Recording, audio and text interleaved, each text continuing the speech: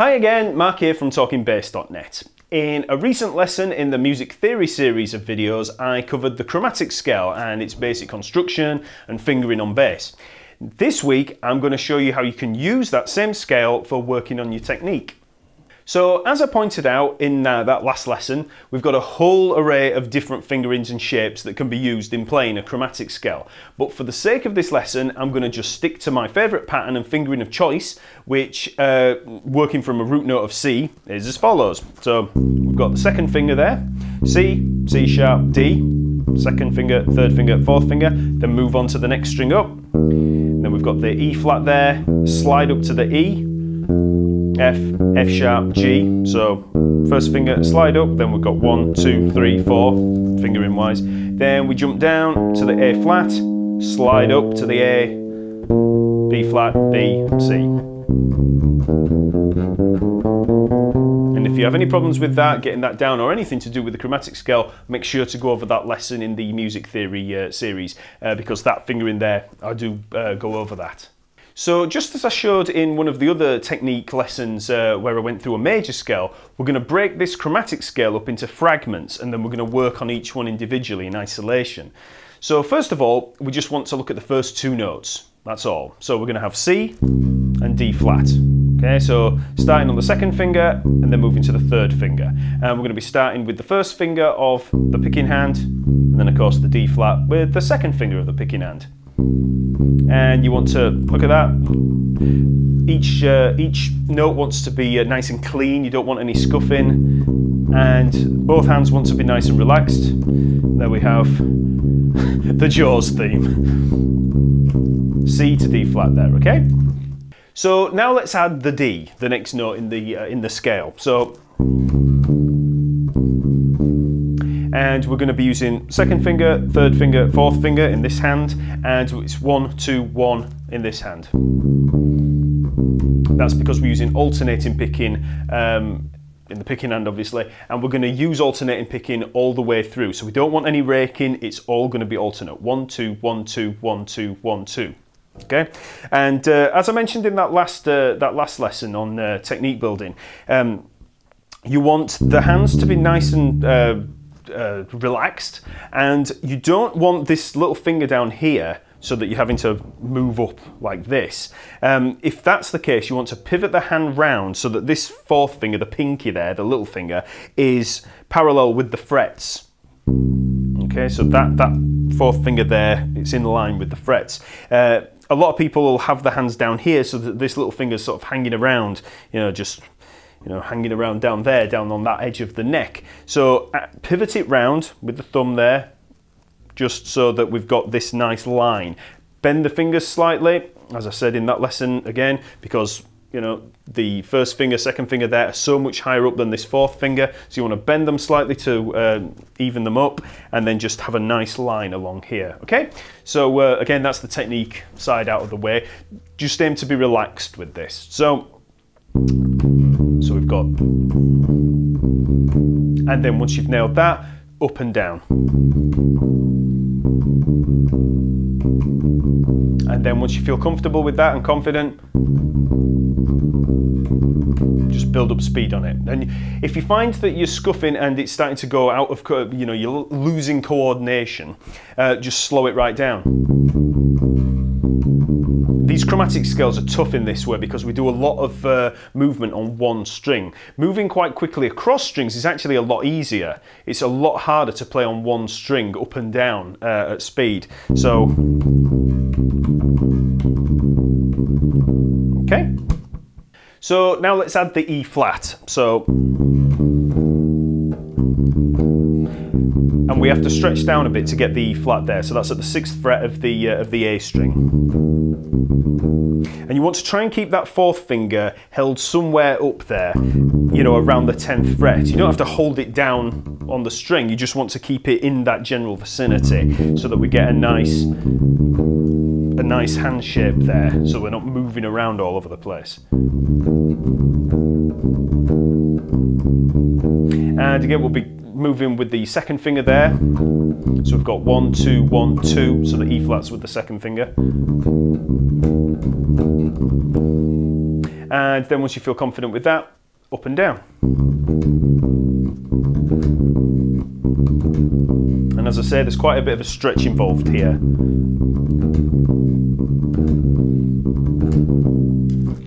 Technically, when you're playing this kind of line, you're likely to have the hand start moving around quite a bit when you do the stretch. So just keep that hand relaxed. Try not to tense up too much. And also, if you start to feel any tension in this hand and you start to cramp up, because that can happen when as we work up this chromatic scale and a lot of the stretch is involved, and because we're using the fourth finger quite a lot. If that starts to happen, you start to cramp up, especially in this part of the hand, just have a break and come back to it later, a few minutes afterwards, or have a coffee or something like that. And when you come back, you'll probably feel a lot more loosened off, and then carry on. So now let's add the next note, the E, okay? So, and that's going to be played with the second finger there. We're not going to do the slide yet, we'll do the slide later.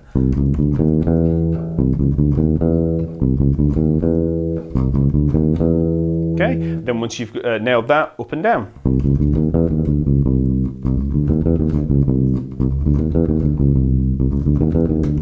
And this might be a kind of pattern that you've not really seen that much. It's not a very common, pattern moving in that way. But it is good for your technique. It's good for stretches, and it's good for just exercising the digits. And it's always good to play stuff that the fingers just aren't familiar with. You get a lot of muscle memory playing stuff that's very, common, like, that kind of line, whereas it's just an unusual line, it's the same with all these chromatic things.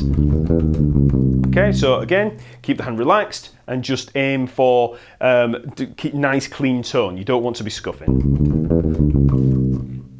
So now let's just work through all the different notes, for the sake of time. And always remember that each one of these fragments that we're playing can be practiced on its own. So if you find that one in particular gives you a problem, then just work on that particular one. Because some of them, even the later ones, you might find a lot easier for some reason, just because of the way that the fingers work or the finger that you end up landing on. So, all these fragments are to be used in isolation, which is why I'm playing them one at a time rather than just playing a chromatic scale up and down. And also, when you play through them in this way, just taking one, working on it, next one, work on it, it really does give you a workout in the hand. And you'll see this as you're working through. By the time you get to the last one and you've played through it a few times, all of a sudden you might have spent 5 or 10 minutes just playing through a chromatic scale, each time very different. It's not the same as just playing up and down a chromatic scale in one octave, just, on its own, just up and down. Taking these fragments in this way really does, break it up and make it less boring in a way. Because if you were to just play up and down, that'd get boring pretty quick. But these fragments, each one of them has their own challenges. So let's add the F. So we're going to play that with the third finger. So I'm still not doing the slide yet. So we've got the first finger, second finger, third finger there on the A string, and this hand we're going to be ending on the second finger. So that's the waypoint there. So we know that we've done it correctly if we land on that second finger.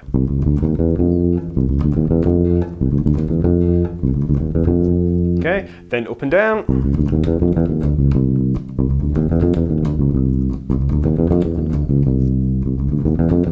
And as I said to a student the other day, we start hearing howling wind there. Now the F sharp. And again, we're not using the slide yet. There we've got 1, 2, 3, 4 in that hand.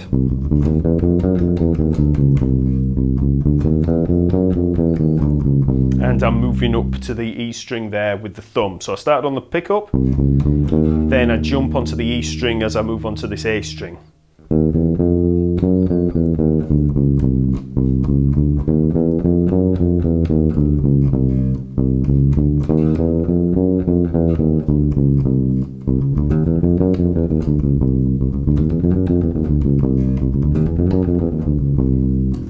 Now we'll add the G, and this time we're going to slide up.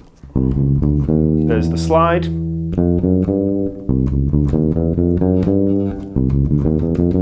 we're finishing on the second finger there.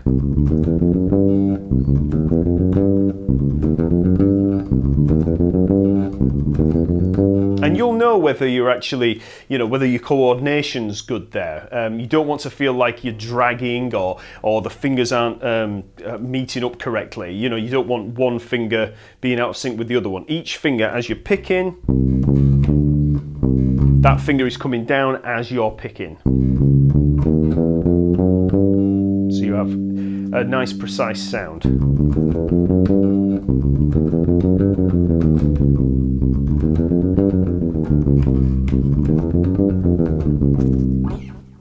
Now let's move across to the D string, so the A flat there. So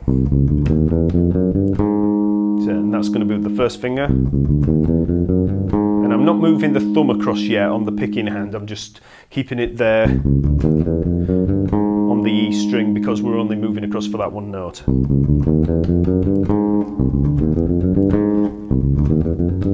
And then up and down.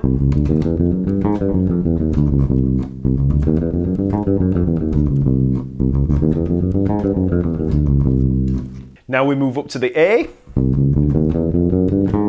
Second finger there on the fretting hand. Second finger of the picking hand. Up and down.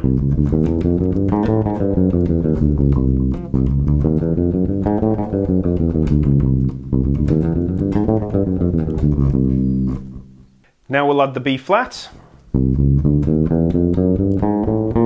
Third finger there of the fretting hand, so 1, 2, 3 there on the D string.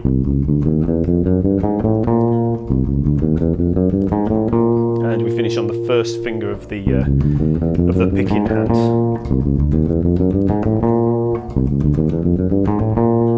Up and down.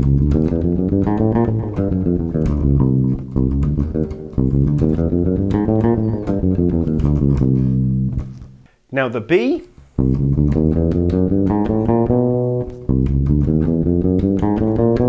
And we're finishing on the fourth finger there, so we've got 1, 2, 3, 4 of the finger in there in the on the D string. And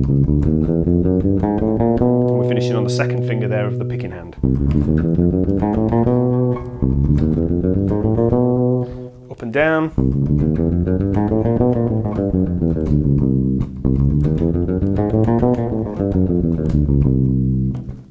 And now the C, and we're going to use the slide up on the D string, so A flat there, slide up to the A,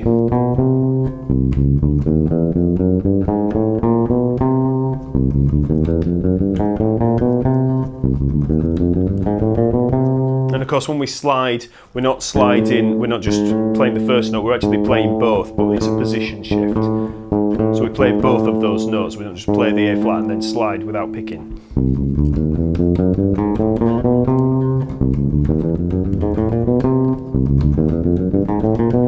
Up and down.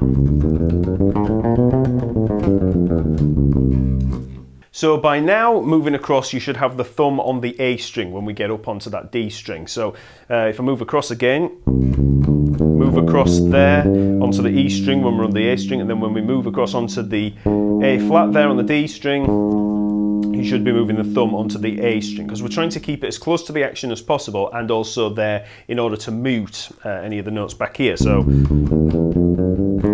there I've moved the thumb.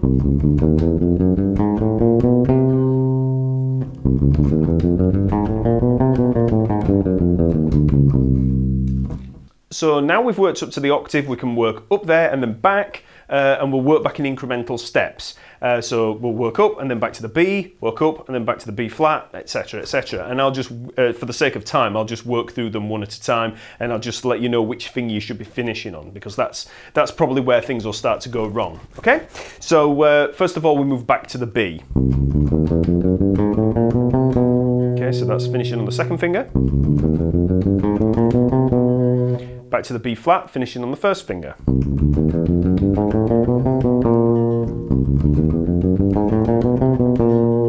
Now back to the A, finishing on the second finger.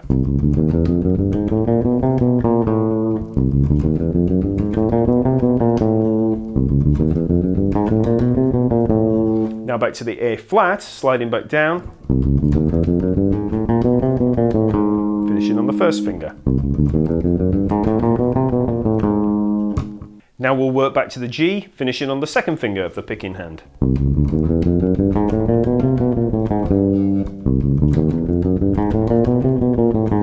And that can often be a tricky one because coming back onto that second finger is quite tough.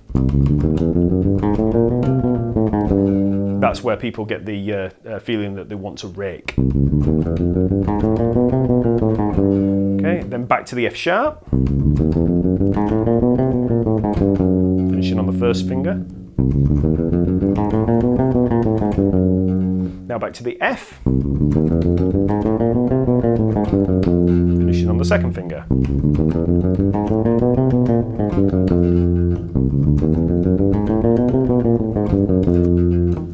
Now back to the E, finishing on the first finger of the picking hand.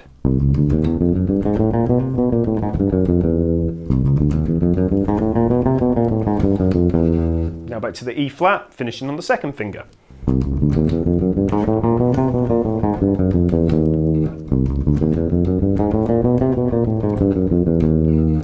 Now we'll move back to the D and we'll be finishing on the first finger.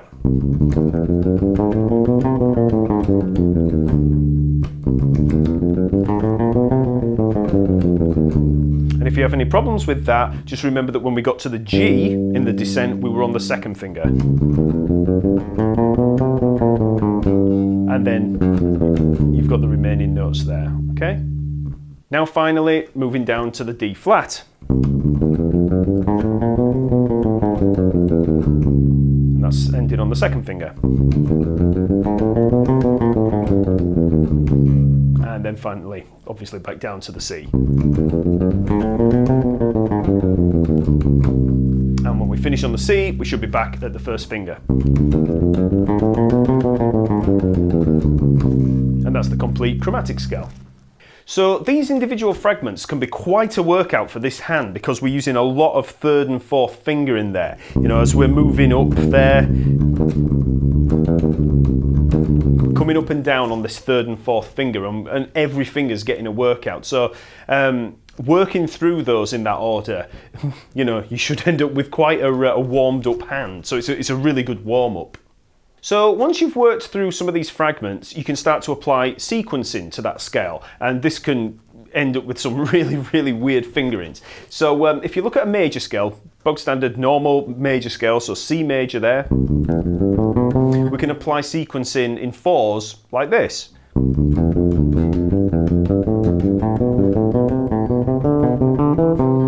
So we're going up from in groups of 4 from each consecutive note. C, D, E, F, D, E, F, G, E, F, G, A, F, G, A, B, etc. So we can apply that to the chromatic scale. And of course, because we've got loads and loads of notes, it can be quite odd in terms of the fingerings. So let's have a look at that fingering for the chromatic scale again.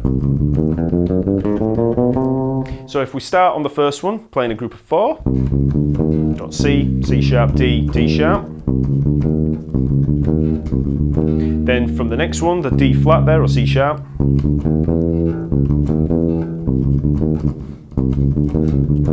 So that's the 2 together. Then we start from the D.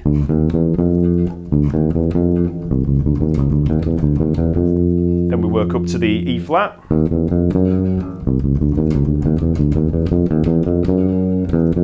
Up another one, and then we're in place to start the same kind of fingering again there at that F.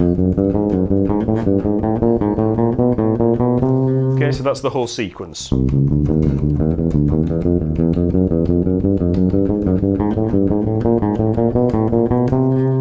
Okay, so like I say, very strange fingering there. Then we can work back down through the sequence, starting up at that C, group of 4, group of 4.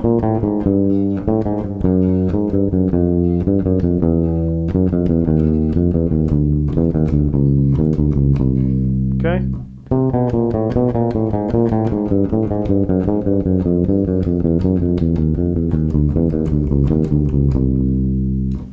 So now let's try working up and then back down.